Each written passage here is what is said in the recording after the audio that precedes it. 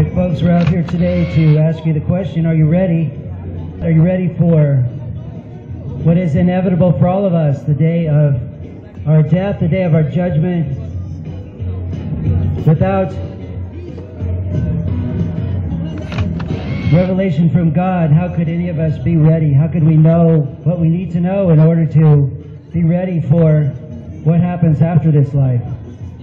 And of course, what you do in this life matters a lot, and we're not merely looking at what happens after this life, but this life is short. This life is something that will come and go, and we don't know really how much time we have in this world.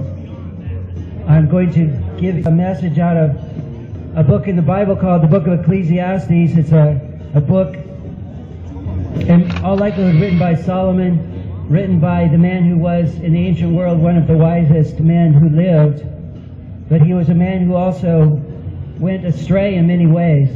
He was a man who lived his life for the things of this world. He lived his life for the pleasures of this world. He had 300 wives, 700 concubines. He had servants. He had vineyards. He had all sorts of gardens and parks and pools of water. He had pretty much everything that anyone could ever want. And yet in the end, Solomon said this. He said the words of the preacher, the son of David, king in Jerusalem, "Vanity of vanities," says the preacher, "all is vanity." So he says, it's emptiness, it's meaninglessness. He says, what does man gain by all the toil at which he toils under the sun?